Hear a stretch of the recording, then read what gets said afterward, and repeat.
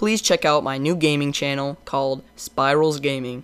There should be an annotation on the video now, so click that to go to the channel, or click the link in the description down below. Check it out, and I would really appreciate it if you could subscribe there.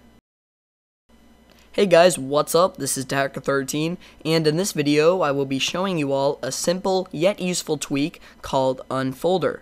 Now currently this is free from the ModMyi repo, so just open up Cydia, search for UnFolder, install it, and you will need to restart the Springboard after you have installed it. So basically what this tweak does is it makes it so you can remove folders from your home screen a lot faster. And normally you have to open the folder and drag all of the apps out of the folder, but with this tweak you can just simply delete the folder and all the applications will be removed from it. So as you can see, I do have a productivity folder, so when you hold it down there should be an X, and if you press the X there will be a pop-up asking you to confirm it, and if you press delete, all of the applications inside of the folder will come out of it and they'll fill up the empty spaces on that page of your home screen.